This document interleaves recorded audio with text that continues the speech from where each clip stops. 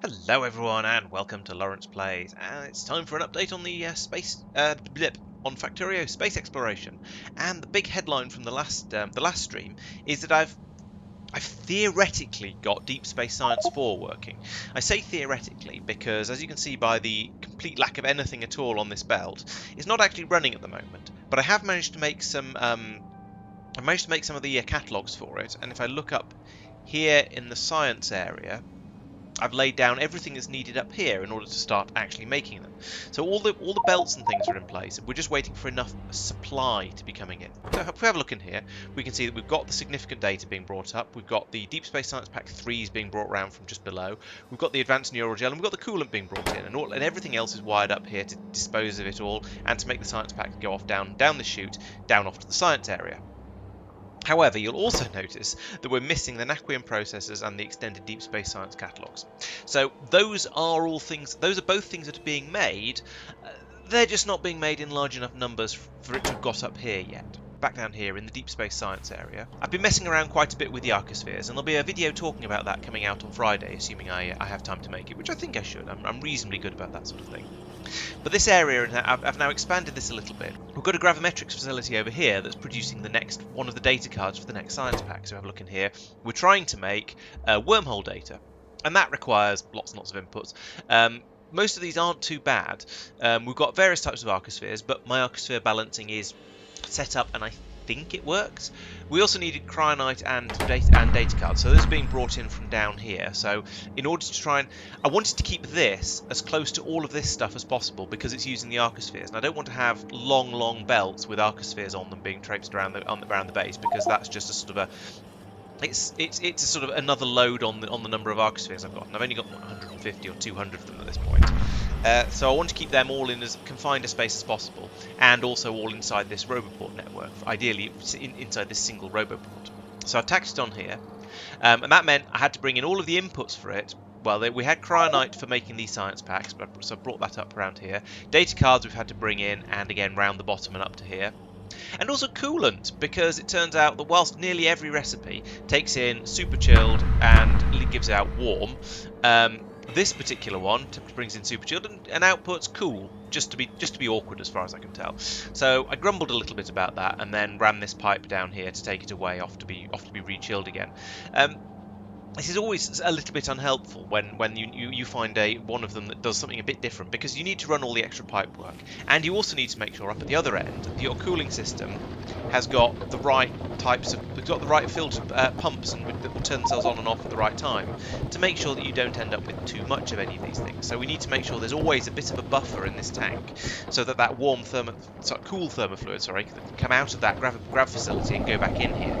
So it's a little bit of a pain, but it's manageable. I can work around it. So that's okay. So that will, in theory, when it runs, that will then create the wormhole data as expected. But the problem is we've got a massive shortage of the naquium cubes, so these are being made really slowly.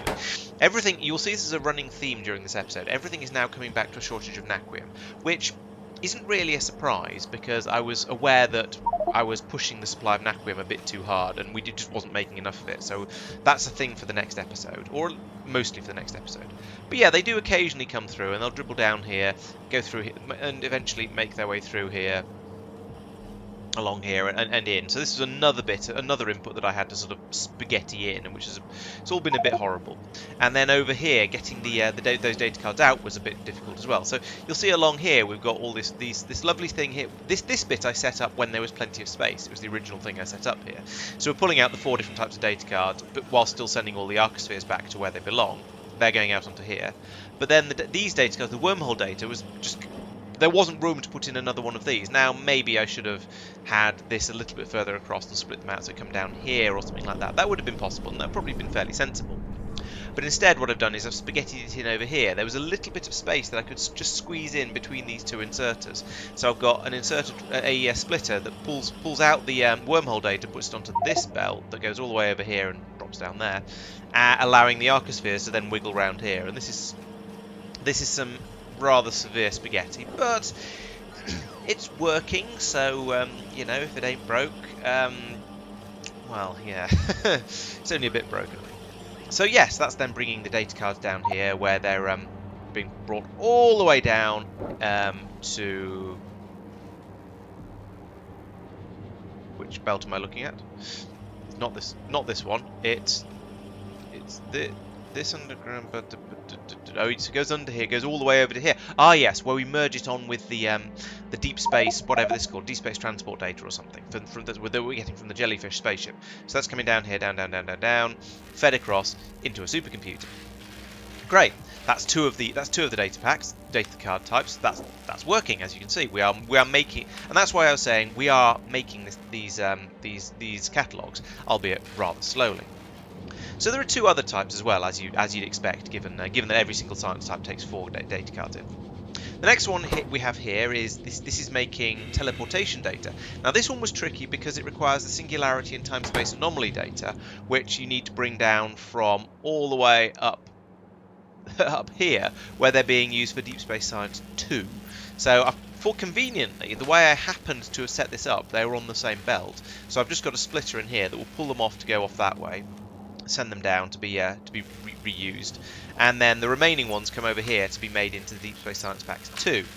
Now, we don't have enough of these, so we do need to find a way of making these a bit more quickly. But I think, once again, that is due to, yes, there's a shortage of the naquium cubes that are being used for this step. So, again, it's a shortage of naquium. The naquium cube machines up here are... Oh, actually, they're running... They're not running flat out. They're all running sometimes, but I'm going to need a lot more naquium to be coming in, a lot more naquium plates to be coming in here in order to make them. And I think, whilst right now, yes, we do have a bit of naquium available, but as you can see, it has run out. So this is sort of the flow, but it's going to ebb again fairly quickly. We're going to run out of all this naquium is going to get turned into plates, and then these machines will use it all up, and then it'll stop again. So naquium, definitely a problem. But those come down here, they get lasered to bits with even more naquium cubes. You see, there's even another thing using them there. And some chrono, just the usual stuff. And we're spitting those out with this inserter, putting them onto here, where they're coming down here, being merged with the output from here. And this one uses naquium processors, which we seem to have a decent supply of at the moment. But the nice thing is, for every one of those naquium processors that gets used, it produces 50 reality hypergraph analysis data. So whilst these things are incredibly expensive, the fact that it then makes 50 science packs from it isn't too bad. It's a bit like the train crashing data for material science, where you produce 1500 scrap and you use a train, but it produces about 50 or 100 of the data cards, so it doesn't feel too bad. It's still a bit ridiculous, but it's not too bad. Those, of course, get fed onto the belt down here, into here, and we science them all up. Now you'll notice we've needed a new type of supercomputer for these two recipes. These are deep supercomputers, which are basically tier 4 supercomputers. And those require quite a lot of expensive stuff. So we're making them up here, where we have a supply of the naquium processors. So, and then I can bring over the tier 3 supercomputers all the way from the other side of the world in order to make them over here. And I decided this was better because over here we already have... yes, we already have a supply of the advanced neural gel, because we needed that for making the processors up here, which requires arcospheres, so absolutely has to be here. So we've already brought that in by train. So we've got the neural gel here, we've got the processors here. The only thing we're lacking is the other type of supercomputer, so I can nip over to the other side, carry them over, and just make them here. Because I don't tend to need, I'm not expecting to need enormous quantities of these. Yes, I mean, it might be nice to do some upgrades around the rest of the base, but it's only going to be sort of... It's only going to be tens of them at most. We're not going to be trying to make a constant stream of them like we are with the science packs. So I feel that doing this over here and carrying the stuff over manually isn't too bad. Now, of course, it's even harder, because in order to make the supercomputer Mark IIIs, which are here, these require what I've been calling Riddler data, because it's green and has a question mark on it, and I'm a massive nerd, as well as random other stuff as well. So in order to actually get these supercomputers, I need to bring one of the biological datas over from somewhere over here. I forget exactly. No, not that one. That's a wrong shaped question mark. Is it here? Yes, I need to grab the Riddler data from here and take it over to the other side. Now, looking a bit more closely at it, it's probably not actually it's not actually a question mark, and it has some zappy things off the top. But you know, I've started calling it that, so that's fine. Now, it has just occurred to me that I've got over here. I have wherever it is. Over here, I have everything that's needed except for the naquium processors, and over on the other side I have everything that's needed except for these supercomputers. So I could actually bring the naquium processors over to here to build them rather than taking these computers over there. It's kind of much of a muchness. I don't think it really matters which way round I do it, and I've sort of decided on the other way, so that's what we're doing. Having them over here would have been perhaps nicer because it would have kept all of the supercomputer construction together. We've got 1, 2, 3, and then maybe I could have put 4 down here. But yeah, I don't think it actually matters which way around I do those, because it's such a small quantity of things that I think it's absolutely fine. So in order to do this, actually turn these catalogues into the science packs, I need, again, the naquium processors. And these are being made up here. It's a bit slow because these require naquium tesseracts, which require naquium cubes, which is why this whole thing is ground to a halt. It's, again, as I keep saying, it's the naquium that's causing me problems. So, but then when we make the processors, they go on to, so they come down here, go along here, oh yeah, with the naquium tesseracts. The tesseracts get split out here. The cubes, the processors come down here to be used for the science pack down here. But I think they're also split off here, where they're passed over to another station. So this station will gradually fill up, and these things are quite big. So this one is already full with 7773. So we're more than half full over here, and then a train can come, and we can actually start making science packs. But again, over here we've got 168 of them. In total, we've got 184. We need that to get to about 2,000 before we'll actually be ready to start making the... before a train will turn up automatically and we'll start making the science packs. So it's going to be a while, but this is why I said it's theoretically working. We haven't actually made anything practical yet. Speaking of all of the stuff that's going into the Deep Space Science 4, I took this ship out for a test flight as well. We flew it all the way to Realm of Shadows and back because that seemed like a reasonably sensible test route. And everyone in chat was saying, "Oh yeah, you're going to have absolutely loads of what's this? Antimatter. You don't need to worry about that at all. You're going to run out of heat first from your energy beam receiver." And they were quite right, it turns out. When we got to Realm of Shadows, and I was keeping an eye on it on the way out to make sure it wasn't going to run out of heat, we'd use something like 1500 degrees C from here, out of the 5000 that's available, and about 2 or 3k from each of these booster tanks. So we'd ended up using about more than a third of the available heat in the energy beam receiver, because you can't take it below 5000 or it'll stop, because these only work at 5000 degrees upwards. And we'd used like less than 5%, maybe about 5% of the antimatter in all of these tanks. So we then flew back again. At that point I'd used probably 60% of the available, or 70% of the available heat, and maybe 10% of the available antimatter. So yeah, we could potentially do a much longer flight if we had a lot more heat available, but we don't. And the ship was getting up to speeds of, I want to say 160. Let's see if it'll tell me. No, I don't see a maximum speed in here, but I think it was 160. If this is wrong, I'll put a correction up on screen. And that meant this was running nice and quickly, and we produced quite a lot of the interstellar travel data, which will then be dumped onto here and has gone back out of here and gone down the chute here. So we've got enough to fill this belt up all the way along here, all the way down here and into here, and to have made a load of the data over there. So this is going well. I think I need to send this out. I need to automate this ship. So that's the thing on my list. This currently, I flew it out there manually, it flew back manually, and then it unloaded however many of those we made. In fact, let's have a quick look. Okay, so in that run out there, we were making 36.5 per minute at the peak, and it was out there and it was running for about a good half an hour or so at more or less that sort of level. That dip in there is probably when it arrived at Realm of Shadows and slowed down, and then we had to turn it around again. So including these blips, we've made 1,200 of them. So that's probably about 1,000, and that's probably the other 200 between those two little blips. And these are previous tests to see how it was going. So yeah, 1,000 of these on each run is a pretty good number. It just means I'll essentially what I'll do is I'll set it so that when there's no data cards here, I'll wire it up through here, then it can launch. It'll fly out to Realm of Shadows, dock there, immediately turn around and fly back again. Then it'll dock here, and then it can unload them all. So this is pretty straightforward. I think it should work quite happily on its own. We just need to make sure. Yeah, we can make sure this is topped up. This is topped up. The only slight problem is whether this can get back up to temperature before it leaves again, because this is the limiting factor on how far it can fly. So we don't want to leave until this has got right back up to full temperature. So the question is, what happens quicker, this reheating or this unloading? And I guess we'll have to what I would describe as for science that, which basically means give it a shot, see what happens.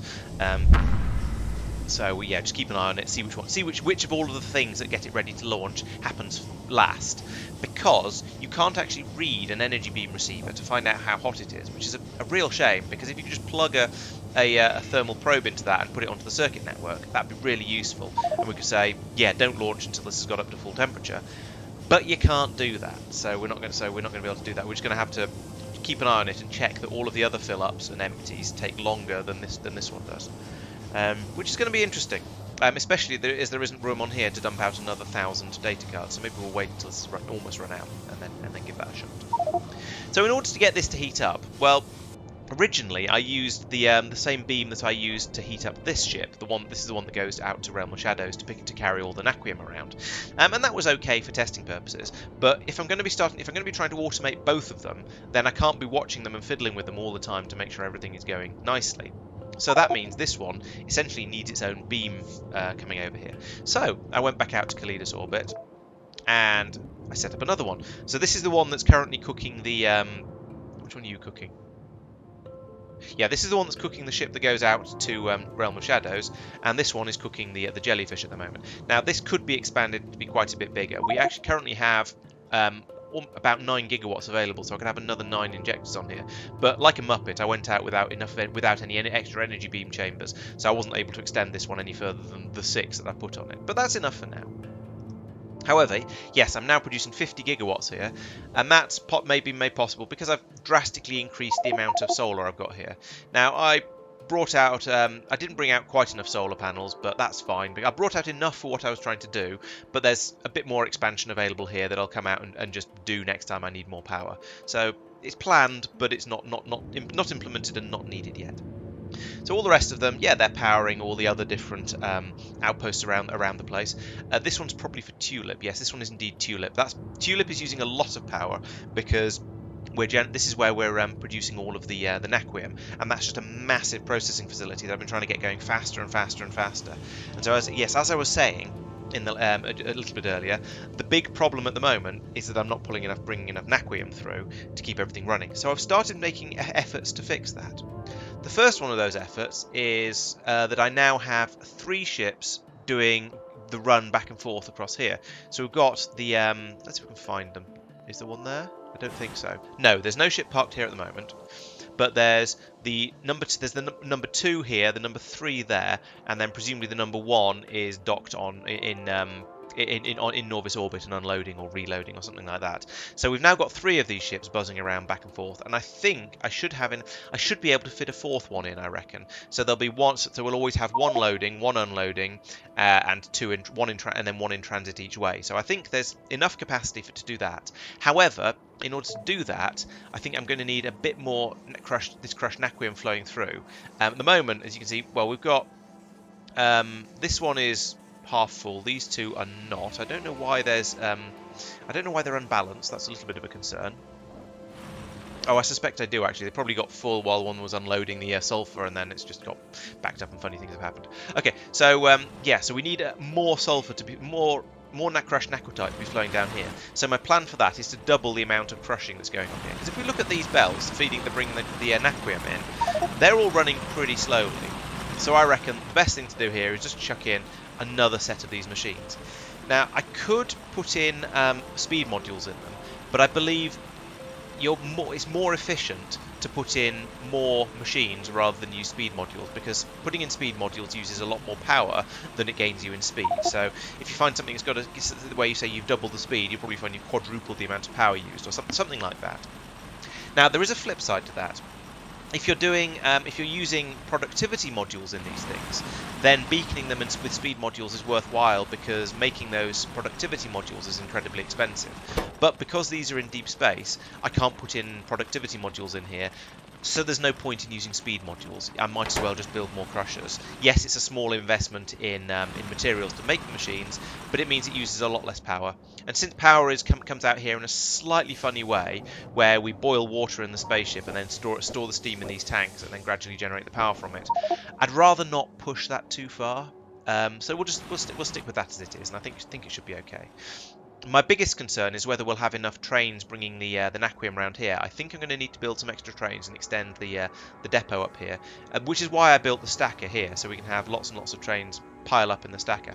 I also need to fix this, because when a train comes in with naquium from the mine over here, it ends up coming along here, going down here, round here, up here, round here, and then into the stacker, which is a nonsense. Basically, I just need a thing coming out, onto this. Basically, I just need this, and then it'll be less stupid. So I'll do that next time I'm out here, so the trains can come in from either direction. But basically, I think this isn't going to be a problem. We need to make sure the train limits here. Well, it's not set. We need to make sure the train limit here is set to 4. Okay, so that should be all right. We just need to bump the numbers, play with the numbers here, and that'll be fine. So that'll bring in lots and lots of naquium, and hopefully And then I've been working on designing a faster naquium processing facility. If we have a look on Tulip, the limiting factors. The problem here is that we're bringing in the naquium, but then it's only being unloaded relatively slowly. Actually, this warehouse is filling up at the moment, so it's being unloaded fairly quickly, but it's only being processed fairly slowly. That needs to be dealt with. I need to significantly improve the speed of this. So in the last stream, I messed around for a little while with a design, and I had a sort of thing kind of working, but not really. So since then I've improved things a bit, but I'll be revealing that in the next stream. So come along to the stream on Wednesday, and I'll show you me getting all of that up and working. But it should quadruple the amount of naquium I'm producing, and then no doubt that'll show me other places where I've got massive problems as well. So we'll see how that goes. Another potential limiting factor with the transporting of the naquium around is how quickly we can load the sulfur into this spaceship up here. So when this ship arrives, it does a number of things. It unloads all of the crushed naquitite like this, as you can see. It unloads it from here into these warehouses and then goes into these ships that will take it off to be processed. But also, it loads up sulfur and iron in order to make the sulfuric acid that you need for naquium processing. And loading in the sulfur can take quite a long time, so if there's enough room to unload here, the slowest part by a significant margin is loading up all this extra sulfur, because we've only got one belt of it coming in, and this belt historically was running a bit slowly because we were only loading it with 2 stack inserters, so that was running at about 50% capacity. So in order to improve that, I've put in another station down here. It's a copy of this one, and this one also requests sulfur, so we can now have another 2 inserters loading the belts. We've got basically almost twice as much coming through here. It's good, it's an improvement, but I'm worried that in the future it's still going to be the bottleneck, so we're going to have to see if I can speed up how quickly this loads and unloads in the future. At the moment, as you can see, another ship hasn't arrived, so at the moment things seem to be basically okay, but I'm concerned this is sort of just a band-aid, and we're still going to have trouble later on. We'll see how that goes though. I had a few problems with meteor strikes in the last episode as well, or the last stream as well. So Calidus orbit was a little bit vulnerable. It took a little bit of damage, which I have since repaired because I went there. It turns out that, well, basically the problem is that down here we've got a meteorite defense system that's loaded from a chest, and that chest is loaded by me going out there and emptying with a massive pile of the meteor defense ammo and dumping it in there, because we don't have the infrastructure to build it here. So perhaps I need to improve the infrastructure so we can. Perhaps I need, but there's not a lot in the way of resources around here. We've got iron ore here. We've got plenty of iron. We've got stone, and that seems to be basically it. So we need to bring in copper, oil. What goes into one of those things? So we need, for this one, we need copper and either wood or stone. We've got stone. So we bring in copper for that. We need iron, which we've got, copper, which we'll be bringing in, but sulfuric acid, and this is difficult because this requires iron, sulfur, and water, none of which we have here, probably. And I don't think, unless maybe you can ship sulfuric acid by delivery cannon, that'd be possible. Or maybe I just have a spaceship that flies out here and unloads unloads this ammunition. I mean, that wouldn't be impossible. It'd be a little bit of a silly, slightly wasteful spaceship, but I mean, I could. Maybe I should do that. Have it round robin all of the various different places that require this ammunition, but aren't being supplied with it. Because I also noticed that Calidus Asteroid Belt 1 had a similar problem, and this one I haven't fixed yet. A meteor landed here, broke. Well, lots and lots of belts around here, basically. So I need to come out here, do some repairing. At least it's only hit cheap stuff, so I don't really care too much about that, except that it stopped the sulfur being passed through for the sulfuric acid production, for the uranium production, which is annoying.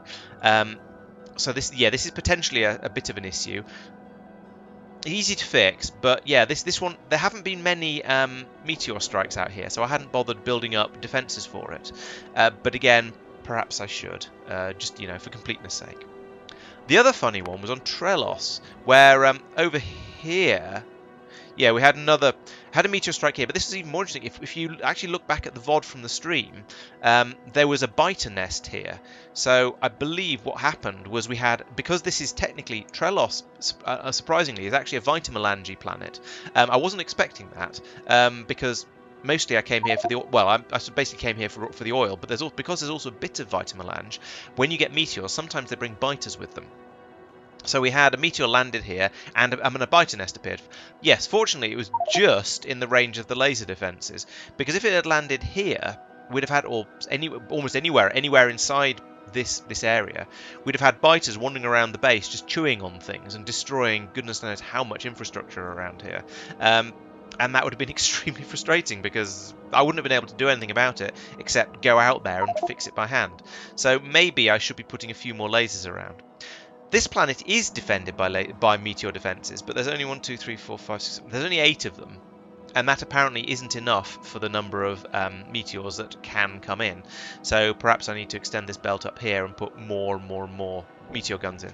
This is one of those that is actually supplied by spaceships. So the spaceship, when the core mining spaceship lands on Norvis, it will pick up a load of meteor defense ammunition from there. Then when it lands here, it'll unload them all into this chest, where they can then be put out here. So this one is fully automated. There just aren't enough guns, so I need more guns here, basically. But yeah, I can do that, I suppose. The other problem that's happened out here is that we seem to have got too much oil. So I've got an alert system somewhere here. Yes, here it is. That's connected to. Oh, here it is. It's connected to these. Connected to the oil tank. So when these fill up, it'll alert me down here and tell me there's a problem. And the problem is that, in fact, that's interesting. That alert shouldn't be. Why is this? This has died for some reason. That's odd.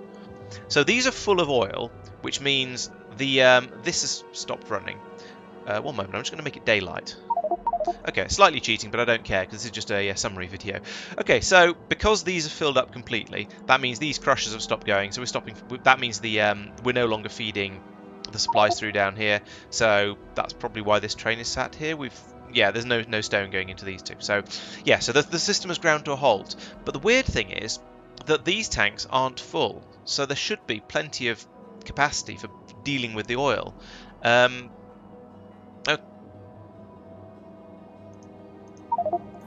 So you are not running. Oh, I know why. Yes, it's because that biter landing has broken the water pipe that brings water up from down here, and so we're not able to process the oil anymore. So yeah, okay. I'm happy now that I know what the problem is. I'm happy because I can come along and fix this. But it was a bit odd before. Finally, the last thing that I want to talk about is that one of my ships got stuck, which is a bit stupid, but happens every so often due to fail, basically. Was it the Trelos chunks? Because that seems to be... Yes. So as you can see, this is just sort of... Oh, it's actually made it to somewhere useful. Right, I told it to go to Greenleaf orbit, which is going to take it about an hour to get there. But the reason it's had a problem is because it's run out of ion stream, so it was only able to travel at limp speed, which is very, very slow, but enough to get it to somewhere like this. So we can dock this in Greenleaf orbit, and that means I can then bring another ship along and then pipe some ion stream directly from the ship into here. If it was way off in deep space, or just somewhere where it would take too long to get to anywhere useful, then I could always bring a ship over with... I could fly out there in a ship and then carry over a I think it might be a particle accelerator that you use to unload the ion stream little tank things. So I'll be able to then fly out, build an extension on the side here, pump some ion stream into it, demolish all of that, then send the ship on its way. So you can recover ships without having to limp them to another planet, but it's easier if you can limp them somewhere. So I've done that. I've brought it to Greenleaf. We'll park in Greenleaf orbit, head over there with one of my other ships and refill it. That's not going to be too difficult. But yeah, that felt a bit silly. So in an attempt to try and fix that, and prevent it from happening again, over in Norvis orbit, in the fueling area for all these ships, I decided there were two possible things I could do. One would be to go into these all of these chunk core chunk transport ships and put in an extra thing here that monitors for how much ion stream it's got and doesn't leave until it's got enough. But I decided it would be a lot easier just to put in a buffer tank here that then we can keep with this. This will hopefully be kept full, and we can then we've got enough to just dump a full tank straight into here. So this should now fill up much more quickly, much more easily, even if multiple ships come through. Because if we've got a lot of ships coming through, then it's going to be the rocket fuel. It's going to be the thing that slows it down. So yeah, this will gradually fill up. The problem is I'm trying to fill up all of my spaceships that transport stuff around from this one pipe that goes around here from this spaceship around here and up here. And if they come in reasonably gradually, sort of one at a time, with a bit of a gap between them, that's fine, because it can refill these tanks around here. We can dump the fuel straight across into the spaceship, and it can leave fairly quickly. But when there's high demand, then we start to have problems. So I think maybe I should do something about this. Maybe I should run another pump off the tank at the top and bring it up here and across here and feed it in up here where it can pump into these tanks and then dribble down to these as they fill up. And it'll just it'll double the speed that the fuel goes through. So I think that'd probably be a good idea, and I should probably do that next time. So next time will be Wednesday, so please come along then to watch the stream, starting at 7:30 UK time as always. Also going to be streaming Minecraft, Dungeons & Dragons and Space Shuttles on Monday. Last week I went through and did a load of building up, following quest lines and getting new stuff. And so next week, I think, or this week, tomorrow in fact, I should probably be going through and doing a bit of work on trying to automate a bit of that to make it a bit less manual, a bit less painful to produce all the bits and pieces that are needed. The summary videos, of course, come out at the weekend, for Saturdays and Sundays. You're watching one of those at the moment. And I'm doing Factorio tutorials on Fridays at the moment, and releasing quite a few of those. They seem to be going pretty well. Everyone seems to like them, so happy with that. That's going well. And then after that, what else is there? There's GTA videos on Thursday, so those are worthwhile. I think the one that's coming out this week is actually going to be a really, really good one, assuming I manage to finish in time, which I think I should. So yeah, I can strongly recommend that one. But yeah, thanks for watching, and I'll see you in everything else that's going on the channel.